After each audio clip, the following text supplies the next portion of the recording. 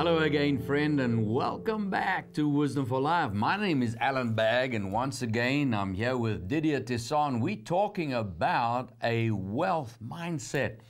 We know that God has given us a promise from His Word that He would want us to prosper in all things, even as our soul prospers, and that as a man thinks in his heart, so is he. And sometimes people say, but why do we need money? And it's really not all about money. It's got to do with a mindset. But the Bible does tell us in Ecclesiastes chapter 10, verse 19, that money answers everything. Well, what has money got to do with preaching the gospel? Well, the Bible tells us once again, God gives a promise in Deuteronomy chapter 8, verse 18. You shall remember the Lord your God. It is He who gives you power to get wealth. Why? That He may establish His covenant. Now we know that Jesus said, for this purpose has the Son of Man come, to seek and save that which was lost. That salvation of mankind, redeeming man back to his Father, redeeming us from sin into a life of enjoying eternal life with God, includes in it salvation from sickness and disease, from poverty and lack, into God's provision of health and His prosperity and supply. Now, evidently, to preach that gospel, the Bible says, takes wealth. And not only is God not against wealth, but He gives you power to get it. Now, when we hear all the promises, and we see that God does indeed provide every need according to His riches in glory by Christ Jesus, He makes grace abound, that we always have all sufficiency in all things and abundance for every good work. When we bring the tithe to the storehouse, the windows of heaven are open, and we are blessed in a way that we cannot even contain it. We see all these scriptures of God being more than enough, and a superabundant God, exceedingly abundantly above what we ask or think, according to that which is at work in us. We can sometimes look at our lives and wonder, well, I see all the scriptures, I agree with them, they sound great when I speak them, my faith grows for it, but what's holding me back? How come I'm not seeing it happen in my life? And very often, it's because of a mindset that traps us in an old way of thinking and traps us in an old way of life. Remember, again, Proverbs 23:7, as a man thinks in his heart, so is he. And so I can work on that inner man. I can work on that inner thinking, and I do that through the Word of God. Faith comes by hearing, hearing by the Word of God. And so it's coming out of that trap of a poverty mindset. And Didier, that's what you were pressing on in the last 2 days, is when we talk about, very often someone thinks about a poverty mindset and then being rich, thinking that's the answer. And then you brought it up, even rich isn't enough. We need to walk as a wealth mindset. That's right. And our belief system becomes our identity. So yes, we will exhibit what we think. We will exhibit what we believe in our actions, in our behavior, in our decision making. Yes. And if we look at a poverty mindset, even as at a rich mindset, you don't want to have one of those belief systems to be your identity. Mm-hmm. You want to have the wealth mindset to be your identity, yes, because that's the way God has designed us to operate. Right. Knowing that doesn't matter in which situation we are, God will provide for us in that situation. Amen. And He will not only provide what we only need for ourselves in that situation, but also in overflow for others, so that we can be a blessing unto others. I think that's the key. Yes. Is that blessed to be a blessing. Again, a poverty mindset is someone who never has enough. They're always thinking about what they should have and they don't yet have. But even a rich mindset, they could get to a place where, okay, they've got everything they need. Yeah. And they're always comfortable, and whatever they need to have, they've got. But the kingdom of God is way beyond that. It's just as Jesus demonstrated. Yes. He was always reaching out. He was always looking for the good of others. Yes. He wanted to heal. He wanted to deliver. Yes. He wanted to feed. He was working the kingdom of God in a way that others could see his Father as the generous God that He is. That's right. And a poverty mindset will always fear the future. where a wealth mindset is just engaged in saying, listen, well, I'm going to bring glory to God, Yes. and I'm going to make history so that there's a testimony. Right. So it's totally a different way of thinking. So a wealth mindset reveals God's identity. Because we are in Christ and our real Yes, life is hidden in Christ. Right. Now, rich people get their identity from things they own. So, in other words, I feel good about myself and I'm secure in myself because I have a great house, I've got many cars, I've got yachts, I've got money. Yeah. But wealthy people's identity comes from who they are. Right. In other words, not what they own, Right. but who they are in Yes. Christ. Yes. Now, there's nothing wrong with having nice things. Oh, no. I mean, God wants us. Paul told Timothy, Yes. command those who are rich in this present age. He didn't say, tell them to get poor. He Yes. said, don't be haughty or mind-minded, because God gives you richly all things to enjoy. Yes. So, he's not saying get rid of the yacht and get rid of it. No, but make sure it's in the right place. Yes. And then he says, but be generous. Be ready to give, ready to share.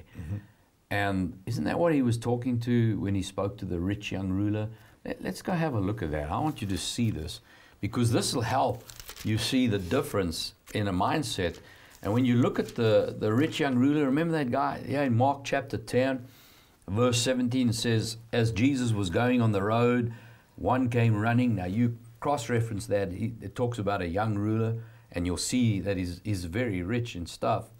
And he says, good teacher, what shall I do that I may inherit eternal life? So he is looking for the answer. Now Jesus said to him, why do you call me good? No one is good but God, but one, that is God. You know the commandments. And he says, do not commit adultery, do not murder, do not steal, do not bear false witness, do not defraud, honor your father and mother. Now, he answered and said to him, teacher, all things I've kept from my youth. Now, when you go back and you count how many Jesus did there, number 1, do not commit adultery, 2, 3, 4, 5, 6 with honor your father and mother.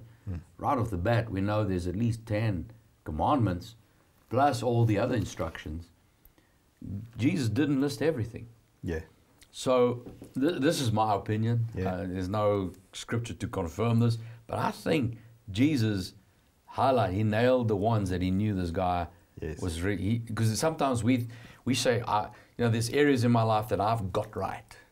And yes, I've got that figured out. So there are things I'm sorting out, but when I think of if I'm a good person or not, I have this little checklist that I go, yes, yes, yes, yes, and these things don't seem that important. I think Jesus focused on that list. Yes. And because he says, I did all of that. And then Jesus looks at him and loves him, and he says, one thing you lack. One thing you lack. And that's an amazing statement to consider, that I always ask people, how you would like if Jesus walked in here in his flesh and bone body and said, do you mind if I take all the things where you're struggling, all the things that you're battling with, all the things that you're not doing, do you mind if I publicly call them out? No, because it's not just one thing. No, definitely. But he says, here's one thing you do lack. He says, go your way, sell whatever you have, give to the poor, and you will have treasure in heaven, and come take up your cross and follow me. Now right there, it sounds like Jesus is telling him, give everything away and become poor. That's not what he's doing. Because here's a man who believes he was keeping the commandments. And Jesus brings the statement out. Then when you analyze it, you will see it actually highlights other aspects of understanding the kingdom of God, because he says, sell what you have. He didn't say give it away. Sell. Yes. Now this man's already, he's a businessman. That's why he's wealthy. He knows how to work. So if he sells, he's going to make a profit. Yes. And the word is clear. If we're living under that commandment, and it says, you say you're keeping the commandments, the first thing you're going to do with income is tithe. Yes. Okay, so now you're going to have to tithe. This man knows he must tithe. What will happen when you tithe? The windows of heaven will be open above you and pour out such blessing, there's not room enough to contain it. And then he says, give to the poor. He didn't say give it all away. He said Yes. give. Now when you give, what happens? It comes back. Good measure, pressed down, shaken together, running over. The word says when you give to the poor, you lend to God. He will repay it.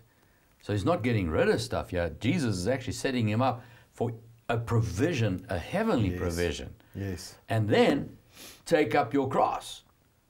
Now you go and check out the rest of the scriptures. Every time Jesus said, come, follow me, that person became an apostle.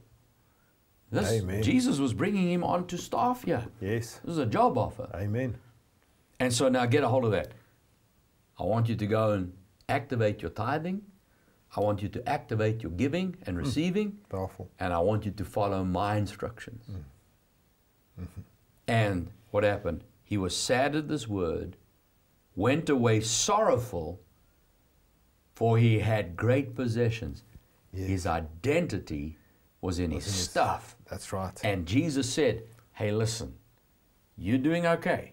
So much so that I want you to come work with me. I want you to be an apostle. I'm going to disciple you.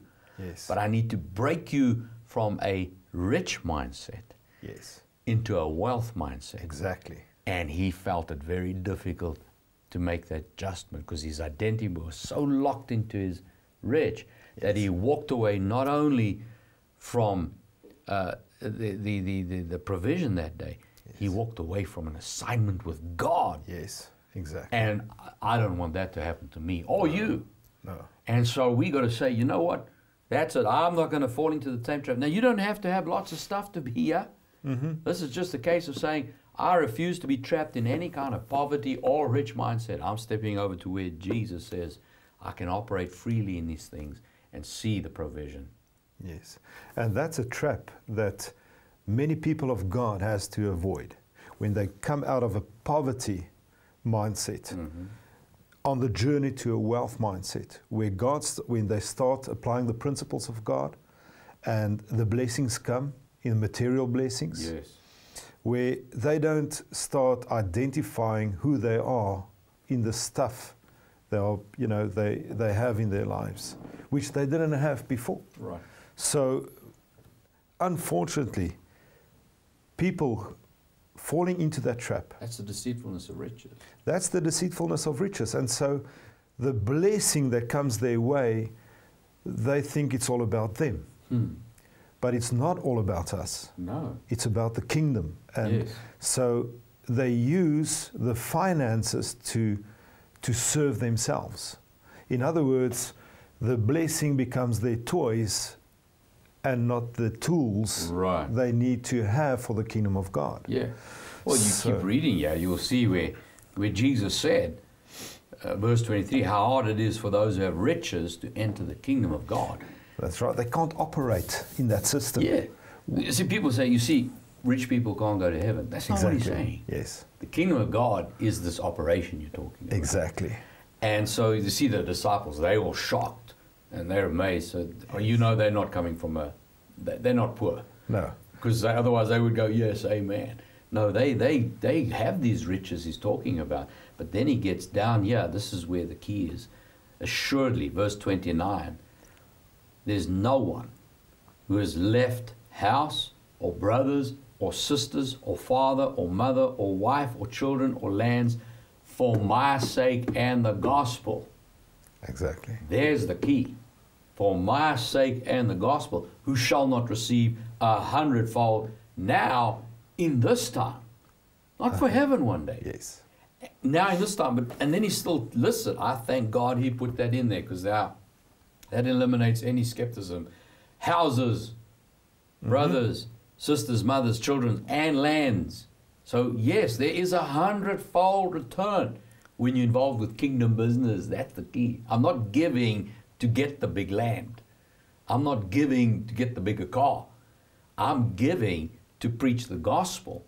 The result is the land and the increase. Yes. And he said, with persecutions. Yes. People aren't always going to understand it. And in the age to come, eternal life. So Jesus is saying, yes, you have your eternal life, but I want you operating in 100-fold now. Why? Because I found someone who's about kingdom business. Yes. And if they're about kingdom business, I can make everything flow through you, and I know you'll keep using it for the kingdom. Yes, and that's the trap for people who put their trust in their riches. It clouds their hearts, so the light of the gospel cannot penetrate into their thinking, into their hearts, to see what God is purposefully wanting to do in their lives. Because their identity is situated and rooted in their achievements. How do they change that? How do they break out of that? Well, we have to root ourselves in our identity in what God says about us. Our trust is in God. Jesus said, if we don't have childlike faith, we will not be able to enjoy the kingdom. Yes. God wants us to enjoy the kingdom. That's right. And we shouldn't struggle to enjoy the kingdom. No. Jesus said, this is the work I want you to do. He says, believe in me. That's it. He says, don't struggle, don't fight, just surrender. Believe in me. On the journey that I put you on, Jesus said, I will provide. Yes. I'll make sure you're okay. Yes. I'll make sure you're provided for. You've got a roof over your head. You've got your transport is provided for. You've got the trips you need to do, the journeys you need to go on. I'll pay for it all, and I'll even give you more. Hallelujah. But you just need to trust me. So it's childlike faith. Isn't this true for you? I know I've spoken to quite a few people and asked them, and they go, yes. Your biggest, think about this back where you're watching this. Just think. Your biggest miracle, the things that really got you by surprise. Wow, God, you are awesome. You weren't even expecting it. Yes. And if you were, it wasn't for today. You thought, well, maybe. No, it surprised you. It got you so much like, what? This has to be God. And it caught you by surprise. It wasn't something you were like, got, and then at last I got it. Because then I got it. Yes. I found the things that I strived over, that's why I've made a decision to stop it. Yeah. Is when I got to get this, got to get it. That thing never arrived. Yes. And that's when you get frustrated. You say, God, what God, you hear me? Yeah. And it's almost like that stops that blessing from manifesting. Yeah. But the moment you rest, and it's almost like, I actually don't care if it never happens. Yeah. And then when you're least thinking about it, it's like God saying, watch this now. And that's when He gets the glory. That's right. And wealthy people's money is just an expression of who they are. Who they are in Christ. Right. Wealthy people are rich. Yes, sir. That's right. But they've got a wealthy mindset creating that's the true those riches, results. And sustainable riches. Yes. Because it's based on their belief system. And they don't try and safeguard it because there's nothing to try and protect. It comes from a result of internal believing. Yes. Giving birth to the supply continuously. Right. Because that's the way God created us to function. We don't need, it's good to have investments. It's good to prepare for things in your life. But we need to know in our hearts that God has got our future secure in His hands. So we just we live from that belief, settled in God, that God will take care of tomorrow. And He's promised it. Yeah, and He's promised it. He has given us the promise. And if He asks us to sow that investment, which we put aside, we can sow it confidently because we know God was the source of the investment. In the first place. In the first place. Yes. So we can let it go because He's our source. Our assets is not our source. And we cannot put our trust in our assets. Yeah. And then we've stepped over to where God makes grace abound. Well, we're out of time, and we've got some other things we'd like to share with you. I'll see you right after this. The law didn't introduce the tithe. Abraham tithe. Why? Because he was blessed. Understanding the revelation of the blessing tithe will help you tithe out of a motivation of love for God rather than out of fear or condemnation. He wasn't blessed because he tithed. He tithed because he was blessed. Yeah. In this powerful series, Allan Bagg reveals the truth about tithing that the enemy has tried so hard to keep hidden. If you get this, Your whole Bible will change. You will learn of the power in honoring God's tithe and how to trust God with your finances and experience the absolute greatness of God. God gives seed to the sower. In this series, Allan Bagg will help you discover one of the most powerful principles God has made available to us. Your seed will not give up on you. Seed never gives up. You will learn how to accurately apply the powerful principle of seed in every area of your life, as well as how to experience God's abundance that comes with His blessing. The success of the harvest is not dependent on the seed, it's dependent on my heart. Build your faith in the area of the tithe and the seed so that you can enjoy the abundant life that comes with God's blessing. Contact us here at Allan Bagg Ministries by making use of any of our details. This revelation of the blessing tithe has so transformed so many people's lives, because the enemy sometimes, if he can't hide a truth, he'll try and smoke it out, put it behind a smoke screen so that we're not able to see it. And that's the problem, is that very often when you see a truth of God, God's kingdom doesn't come by information. It comes by revelation. And if you took one verse on its own, it could say a multitude of things. And everybody would be right in their interpretation, because it could be read in different ways.